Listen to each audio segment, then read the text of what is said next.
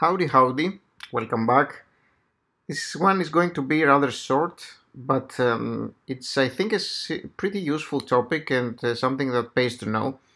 I'm gonna talk about a very simple setup for trapping gases so that the gases will not actually transfer from one place to the other place. And there are obviously a lot of ways to trap gases. There are really a lot of different setups that you can go for. But the thing is, generally speaking, in this game, I like, personally at least, to go for the simplest setups. I mean, the setup that will give me the maximum result with the least amount of effort. And so I think that the setup for this occasion is actually this one here. I have one here and one here. And I want to explain what's going on here. So, as you can see, and I created this kind of setup here when I wanted to transfer some of the chlorine in here to this room in order to create my storage. So and have it clean and actually use the chlorine gas for killing any germs that are inside the area.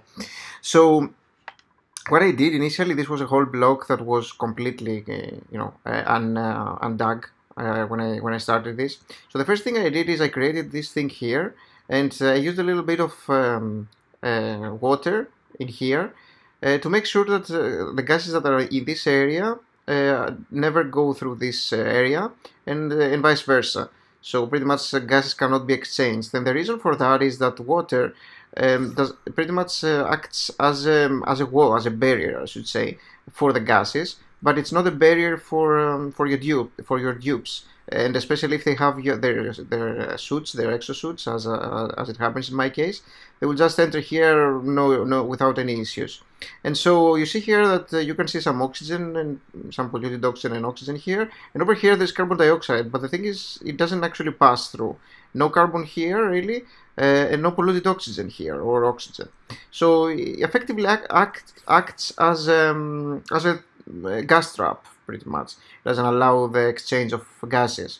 And you can just quickly remember how you're supposed to set this up, just by thinking that in the very middle there are two blocks.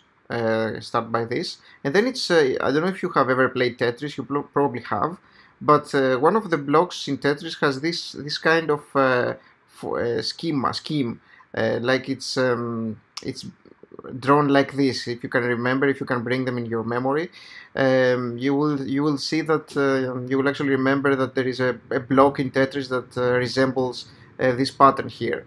So that's an easy way to remember. Otherwise, you can sort of like make a stair, like 1, 2, 3, 1, 2. It's like starting from this and going 2 steps down and 2 steps up. That's a simple way to remember it. And there's pretty much always like a block distance between everything, apart from the middle, which is 2 blocks.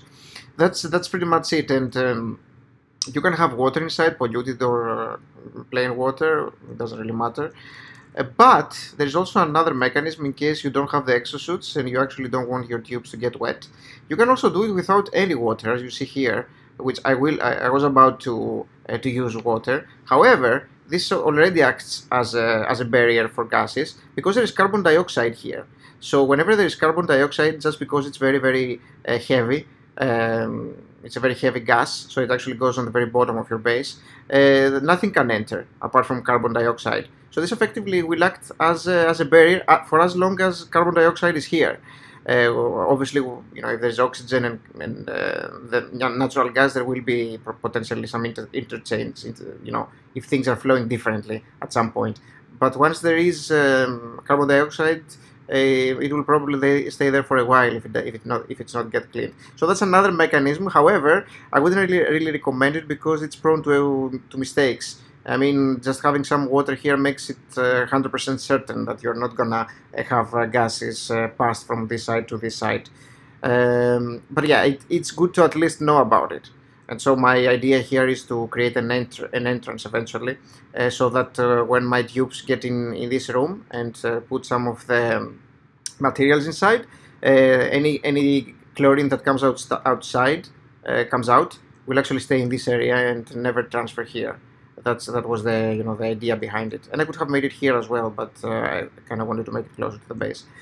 So yeah, that's it. I really don't want to go in for more advanced types of mechanisms for removing, not for trapping gases, because they do require like battery power and all that, and I'm not a big fan of that.